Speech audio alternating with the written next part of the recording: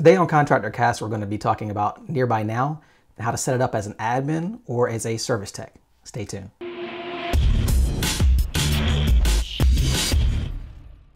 All right, so today we're talking about Nearby Now and basically how to go about setting it all up. Especially if you are an admin, you're going to be responsible for getting everybody else onto the application and using it.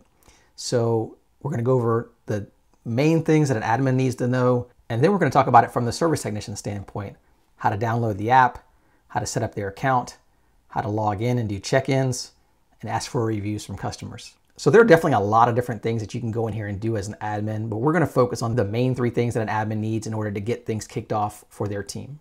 So in order for admins to get started, we've got three things that they mainly need to be focused on. First will be creating team members. The second will be doing check-ins in-house as well as asking for reviews. And the third will be looking at the reporting. Let's jump right in. So the first thing we all need to do is go to admin.nearbynow.co. And when you get there, you're going to log in with your email address and your password. So once you sign in, you'll be presented with your primary dashboard, or where you get the most overview of what's going on the account. This will show you your check-ins, the number of photos you've posted so far, the number of cities you've done check-ins in, and the number of reviews you've requested. This is also where you can generate all kinds of reporting on this particular screen, but we're going to jump back to that here shortly. The first thing that a admin needs to be able to do is set up their team. And on the left-hand side here, you've got a menu. On there, you should see team. So as you can see, I've got multiple team members already here, but again, this is our account that already exists. Somebody who is setting this up for the very first time will probably only see themselves. So since this will be empty, the first thing you'll need to do is, in the upper right-hand corner here, is select Invite Users. And these will be the email address of your service technicians. So whoever's going to be out in the field doing check-ins and requesting reviews from customers, you would need to put their emails here. And as the example shows, there can be multiple emails in here at one time. They just need to be separated by a comma. It can be a company email address. It can be a personal email address. This email address will only be used for the technician to log into the system. So it's not something that a customer will receive.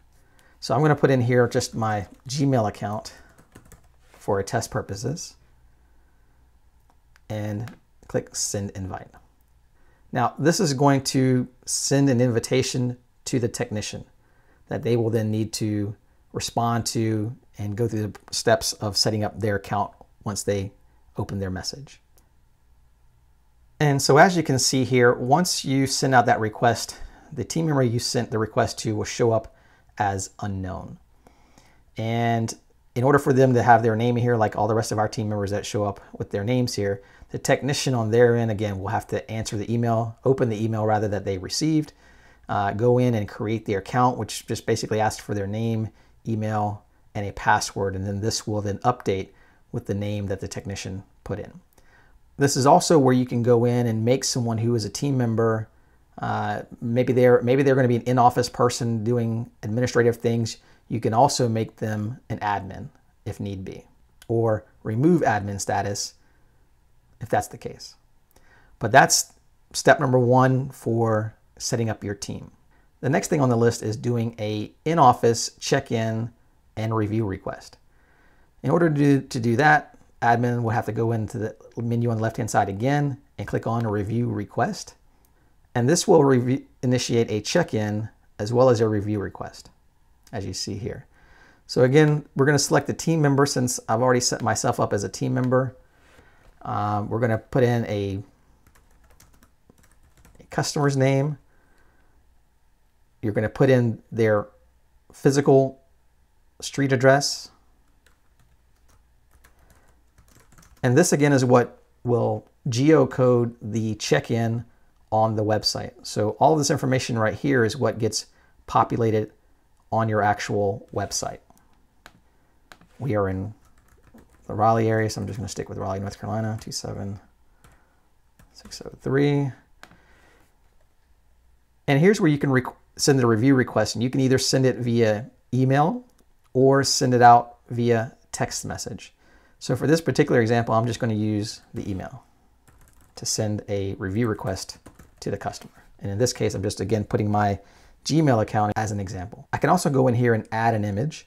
If we just installed a new AC unit on this job, I could take a picture of that unit and attach it to this check-in, and that will then also put the image on the website. This is going to be the check-in that shows up on your website. And this is where we want to, again, be mindful of what we're putting in here, and basically put in a description of what the customer called in about, as well as a description of what the technician did to resolve that issue. So for instance, in this particular example, if the customer called in and said that their AC was blowing warm air, and the technician, in this case, did a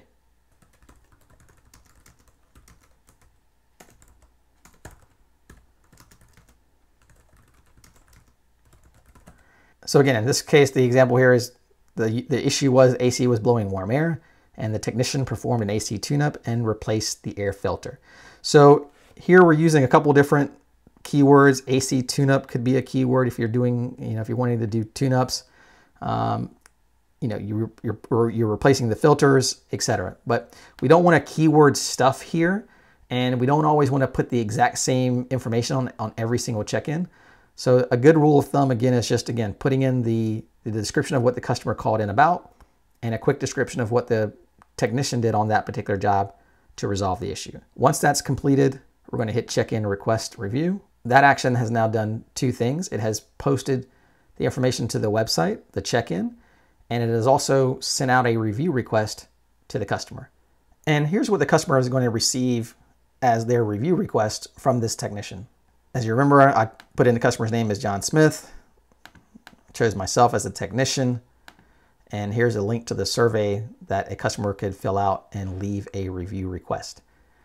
If a customer signed into Google or their Facebook account, this could have very well just directed them to their Google My Business page to leave a review, or directly to their Facebook page to leave a review.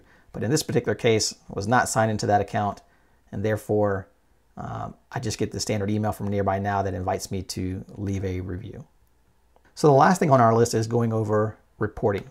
So as an admin, as I mentioned before, when you go to the main part of your dashboard, you can go in here, again, just go to reports on the left-hand side and scroll down, and you'll see multiple reports that you can run, but we're really just going to focus on this check-ins list report. This is the primary report that most clients use to get an overview of what their technicians are doing out in the field. Are they requesting reviews? Are they doing check-ins, etc.? And you'll see here that this was a check-in that I just performed, and you can sort this by date. So you can go back and look at previous information, but I'm looking at the most recent 30 days. You'll see here that technician Wayne S. performed a check-in and was near this particular address. Again, AC was blowing warm air, performed an AC tune-up, and replaced the filter. And this right here just means that this yes, no off to the right-hand side underneath the review request column means that yes, the review was sent, but no, customer John Smith has not yet filled out that review request and left a review. So that just kind of gives us, as an admin, gives you an indication, are our customers filling out the review requests? And you can then nudge them here on the right-hand side, even further over, to resend the review request if in a day or two that customer still hasn't filled out that review request. One thing to keep in mind as an admin here is that if these customers are signed into Google and they got routed to their Google account or their Facebook account to leave a review, then this will continue to show this way, because unfortunately Nearby Now can't track if someone went into their Google account and left a review instead of going into Nearby Now. So those were the three main topics that we wanted to cover for admins today. Again, setting up your team members, doing in-house check-ins and reviews, and looking at the reporting. Now let's take a look at what it takes for service technicians to get set up in Nearby Now as well. And on the service technicians list, there's also three main things that we're going to focus on today. That's downloading the app, setting up their account, and doing check-ins and reviews. Let's jump in. So as a technician, the first thing you need to do is go to your email and look for the email from your admin inviting you to the Nearby Now system. Once you have that, open it up and click the link to set up your account. Here's where you're going to type in your name and your password. And now your account has been created. The next step will be to go to your mobile device and download the Nearby Now application. I'm going to be on an iPhone, so I'm going to show you from that standpoint, but it works very similar on an Android phone. Go into the App Store, do a search for Nearby Now. Once you have that, go ahead and download the app. Once the application has been downloaded, open it up, and you'll be presented with a login screen where you will put in your email address and the password that you created when you were setting up your account. So when you first sign in, you'll be on the check-in tab, and at the top you'll see an area where you can write that check-in and describe what you're working on, and below that you'll see a map that should indicate where you are servicing that job. In the check-in area, again, you're going to type in a description that tells what the customer's issue was when they called in, as well as the action you performed to resolve the issue.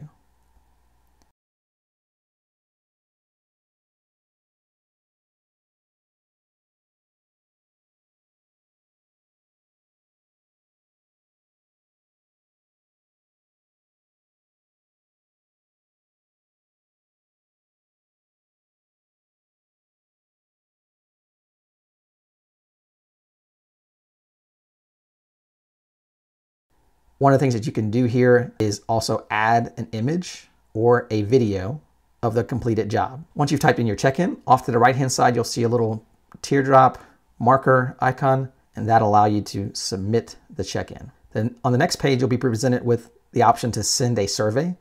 And this is where if you were in front of the customer, you would ask if they would be inclined to leave you a review. And if so, then you would click on Send Survey, and then you'll be presented with the option to send that review request via email or SMS. We recommend sending the review via SMS because sending it via SMS makes it less likely that it will just get lost in a customer's email inbox. So if you choose SMS, you'll be presented with another field here to type in the customer's name and their phone number. And that's it. The customer has now received that review request via text, or if you had typed in their email address, received it via email. And that's how you would use Nearby Now as a service technician. So those are the main areas for setting up Nearby Now as an admin, as well as a service technician. If you and your team need help with some of these things on your end, please feel free to reach out to us and let us know. We'll be glad to take a look and see if we can help you out. Thanks for tuning in, and we'll see you next time.